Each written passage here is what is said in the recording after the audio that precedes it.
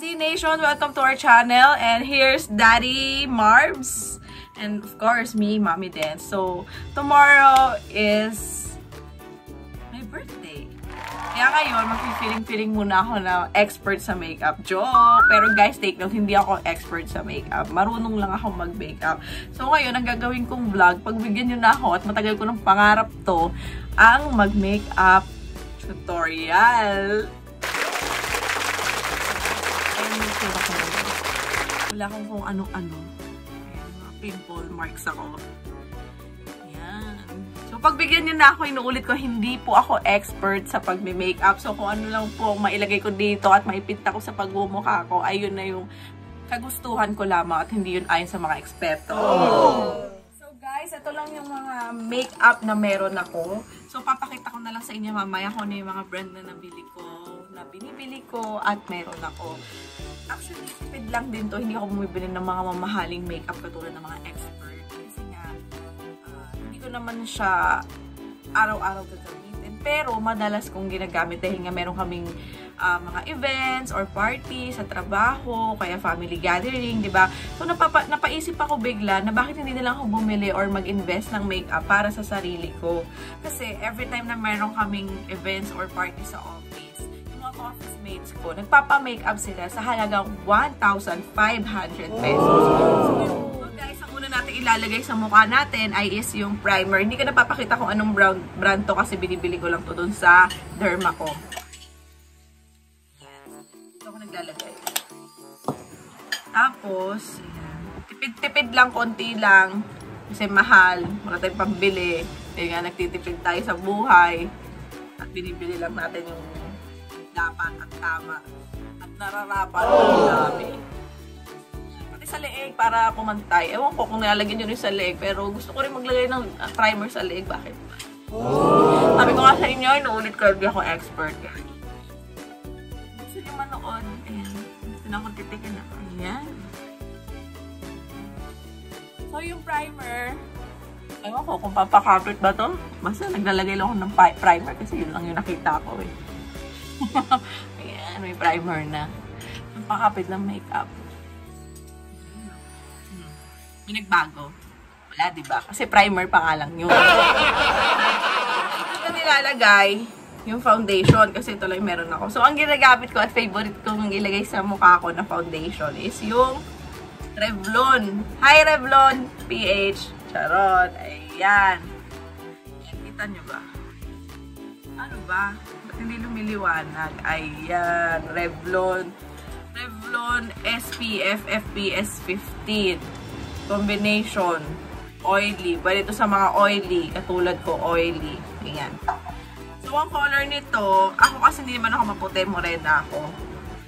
Ang color nito, ito yung sinuggest din sa akin nung nagtitinda sales lady ay medium beige. Ito yung color nito. Ulit natin dito, konting-konti lang kasi nagtitipid tayo. Ayan.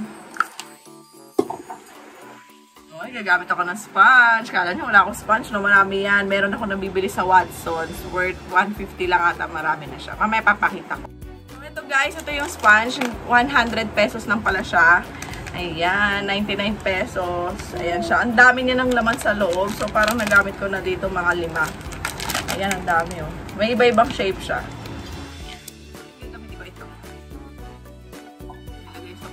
Ganun ako maglagay eh. I-introduce ako sa inyo, si Baby Zia at nanggugulo kasi mahilig din siya mag-makeup. Sali ka sa makeup ni Mami? Ha? Ikaw din? Makeup din? O, ayan. So, papagamitin lang natin siya ng pulbo para kunyari. Hi guys, nakalimutan ko na naman. Ito, kailangan natin to. Yung nilalagay dito para hindi tayo mahirapan maglagay ng foundation. Ayan. Wala naman kayong ganito, pwede rin to.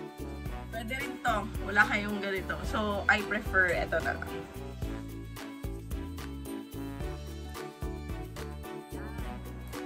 Lagay tayo ng ganito. Kasi nga, para yung mga bangs-bangs natin, saka yung mga buhok ay nalagyan na tuloy.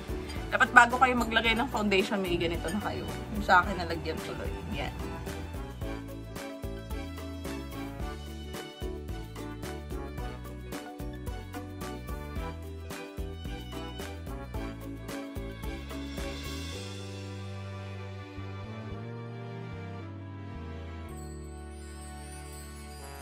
Guys, make sure na pantay yung pagkakalagay nyo ng foundation. Kasi nga, kumbaga sa bahay, dapat sigurado yung pundasyon mo. Wow! Diba? Kita pa rin yung mga bako-bako ng mukha ko. So guys, ang next natin lalagay, papatungan pa natin kasi medyo kita pa yung mga pimple marks ko. Itong Insta Filter. Photo Ready ng Revlon. Ayan. Guys.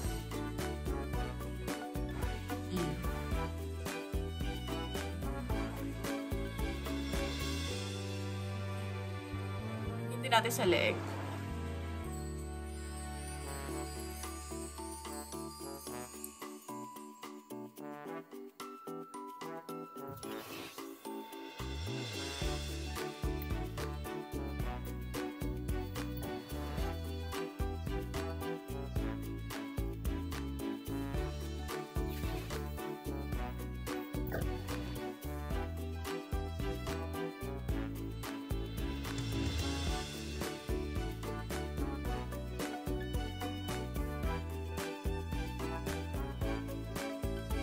Ayan, medyo natabunan na yung aking pimple mark. So guys, ang next naman natin ilalagay is itong pang-eyebrow. Okay. Hindi po ako expert. Inuulit ko, hindi ako expert. Ayan.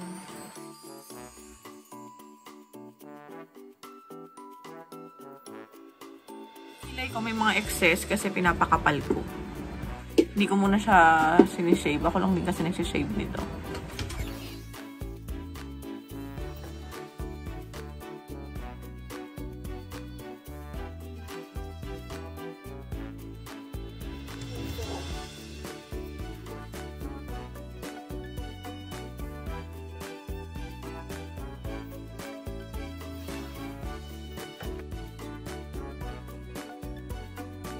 Madaling magsalamin talaga yung malapit. Isa dito sa cellphone, nahirapan ako. Next naman natin is eyeshadow. Ayan. Meron akong eyeshadow ng Advanced E, B. O, alam niyo na, Everbelena. Ayan. So, meron siyang 12 colors.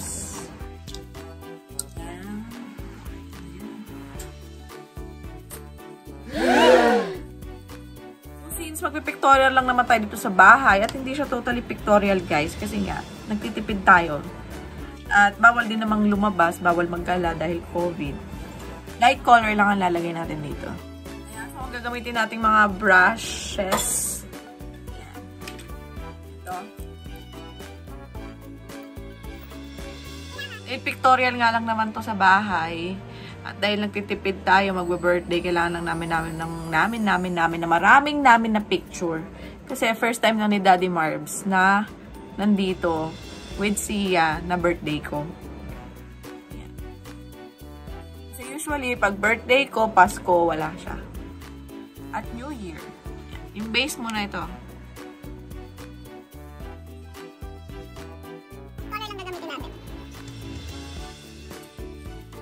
Guys, hindi ako expert.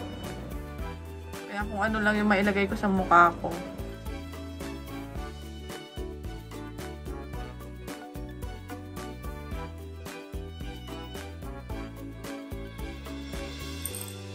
Next natin, ito. Light color lang.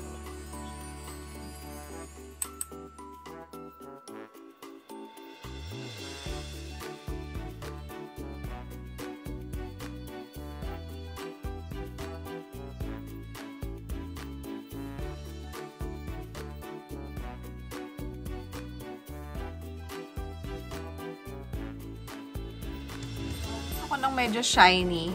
Ayan.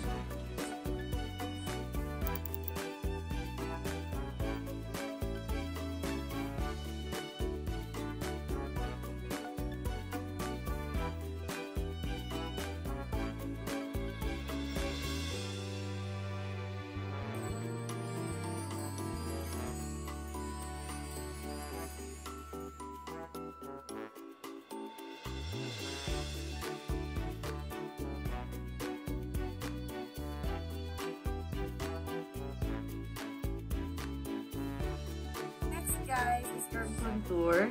Ayan. Everbilena din siya. Shade and Light Palette. Ayan. Medyo focus na isa. Kita ko. Ito yung ginagawa nila. Ito.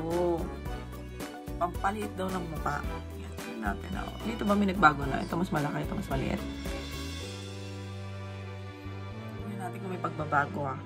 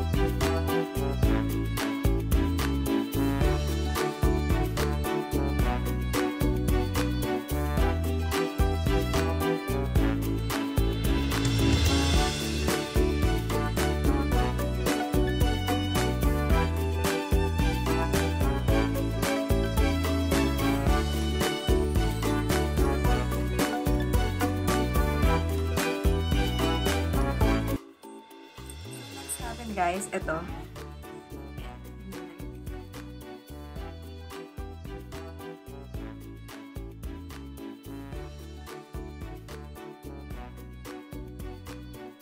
Gagamitin nating highlighter is yung EV ulit.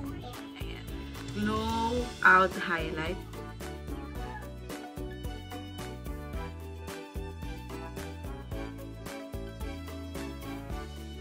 So, ang ating pang finale is yung Revlon na lipstick. Ito yung shade niya. Matte 015 Seductive Sienna. Try na natin.